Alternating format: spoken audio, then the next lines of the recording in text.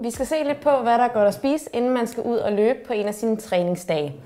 Og hvad skal man tænke på i forhold til kosten? Altså det er vigtigt, at man i hvert fald sørger for at spise sådan 2-3 timer, før man skal ud og løbe. Fordi ellers så kommer det til at ligge meget tungt i maven, og det influerer ens sådan løbetræning. Det er aldrig sådan rart at føle, at man sådan er tung og får ondt i maven osv. Og så er det vigtigt, at man får nogle kulhydrater. Ja. Man kan sige sådan, i forhold til alle de her sådan kostreligioner, der har været i Danmark, så er nogle folk blevet sådan lidt bange for kulhydrater, men det er der altså ikke nogen grund til. Især ikke når man skal ud og løbe, så skal man altså have de her kulhydrater, fordi at kroppen elsker at løbe på kulhydrater. De kan meget bedre sådan omsætte den her energi. Og kulhydrater, det er sådan noget, man får fra enten brød, eller havregryn, eller mysli, eller knækbrød. Det kan være nogle af dem.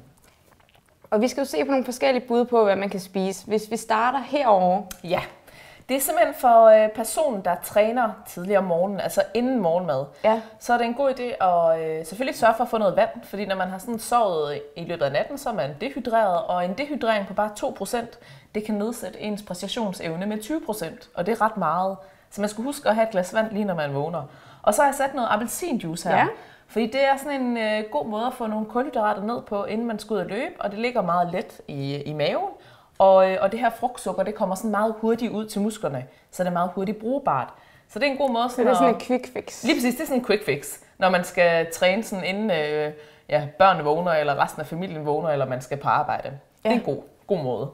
Hvis vi sådan tager de andre, så er det her en havregrød. Det er sådan noget, der er godt, hvis man skal træne om formiddagen. Måske i weekenderne, der er man måske ude at løbe sådan en længere tur kl. 11 om lørdagen. Så den er sindssygt god at spise ved sådan en 8-9-tiden. Ja. Og det jeg har gjort, det er simpelthen bare at tage havregryn og lave sådan en helt almindelig havregrød med... Som også så mange kulhydrater. Lige præcis, det har nemlig rigtig mange kulhydrater.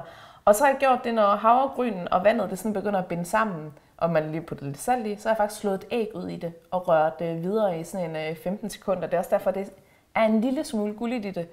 Fordi på den måde, så får man proteiner, der giver mæthed, og der giver et stabilt blodsukker, så man virkelig har energi nok og ikke er for sulten, når man sådan skal ud og løbetræne. Og så er jeg toppet med nogle blåbær og lidt mandler, så man også får noget sødme fra blåbærne og nogle gode fedtstoffer fra mandlerne.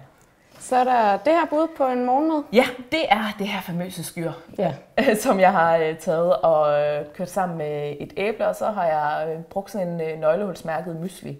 Fordi igen, myslien, der er nogle havregryn, og der er noget tørret frugt i, og det giver kulhydrater.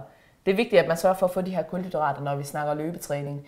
Ellers så vil man føle, at man har sådan 10 kilos håndvægte på sine fødder, og løbeturen bliver alt for hård.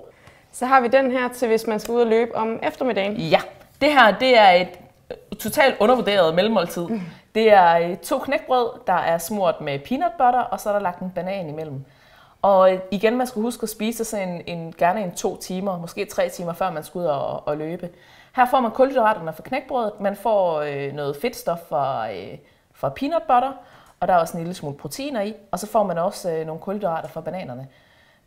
Og det indeholder også noget kalium, som der er godt til ens væskebalance. Og så tager man det sammen til en god sandwich, og så smager det bare godt. Juice og vand, det er altså til, hvis du skal ud og løbe inden morgenmaden. Hvis du løber efter morgenmaden, så kan du tage havregrøden, eller du kan tage skyren. Det kan også bruges som mellemmåltid, hvis du anretter det i lidt mindre portioner. Så er der knækbrøden med peanut butter og banan, som lige bliver klappet sammen, som altså fungerer rigtig godt, hvis du skal løbe om eftermiddagen. Og alt det her, det kan du finde i artiklen nedenunder, hvis du selv får lyst til at lave det.